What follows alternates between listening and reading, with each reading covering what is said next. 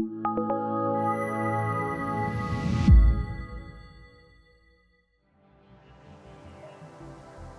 mean, I'd heard of Bitcoin before, obviously, but it was not something I'd really looked at that much. But at that time, I read the Bitcoin white paper the first time. And my first reaction to reading it was, this is, as a technology, very interesting, and really financial transactions seems not to do it justice as a technology. I was mainly at that point interested in its censorship resistance, so how I could use it as a technology to build, for instance, a discussion platform which was not controlled by any one entity. So at that point I sort of mostly left it and went on with my studies until my final year. I saw as one of the project proposals that Aggelos was doing something with smart contracts in Ethereum, and I thought that's rather interesting. So. From the financial perspective, we have seen it expand in a very dramatic way the last couple of years.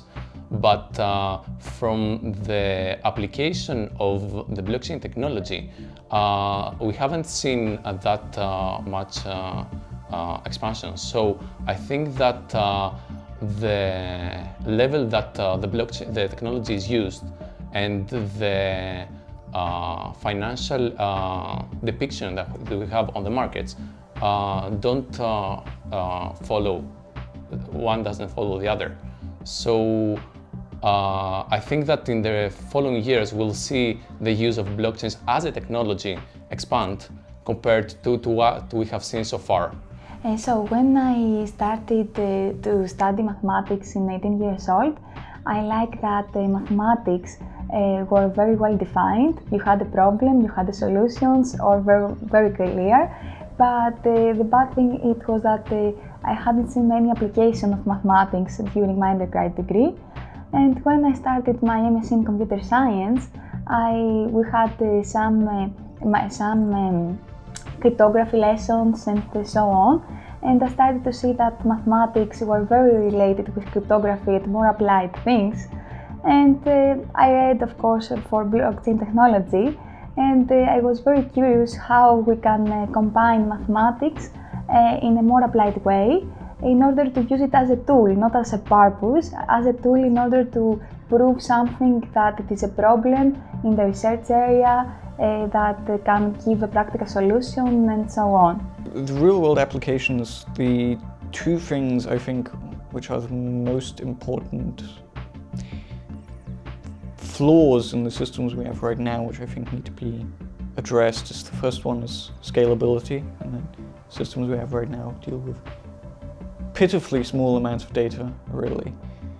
As in, I think the Ethereum blockchain right now is a few 100 gigabyte out of the world working on it for years, which is, it's terrifying to download it, but it's also terrifyingly small when you consider this is all that has gone on worldwide, and we need to figure out a way to be able to handle more data. And the second one is privacy, and that the fact that blockchains, with a few exceptions, are essentially purely public is a very limiting factor for many applications, and it's something that must be removed. It's what my research right now is mainly focused on. The benefits of being in the blockchain lab are that people from different backgrounds can exchange knowledge and ideas, and they can have different opinions, so it helps them to see certain problems from different angles. Well, the University of Edinburgh is one of the oldest institutions in Great Britain and in Europe, and it is interesting to see such an institution follow and comply with the new advances in technology. So in that way, it is it is interesting to be part of a community that is also, that brings the history with it and also uses it in order to promote the new advances in technology. It's a very nice environment in that we have essentially the freedom to do research into whatever we want.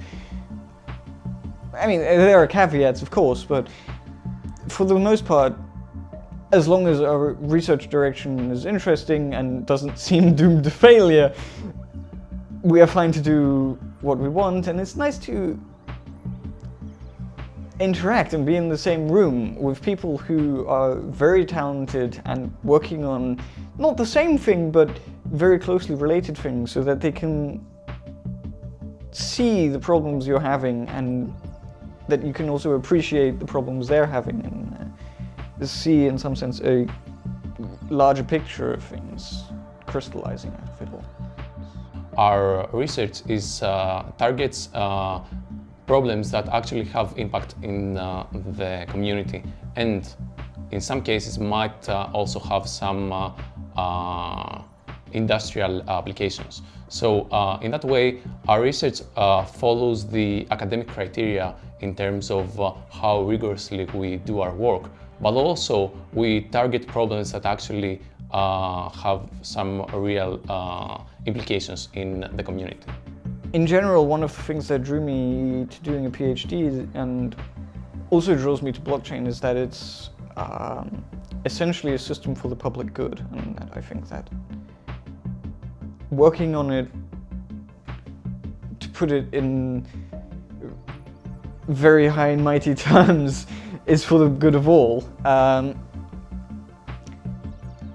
Where I do that, I don't really care. I think as a model, it's better suited for academia than for a business in principle.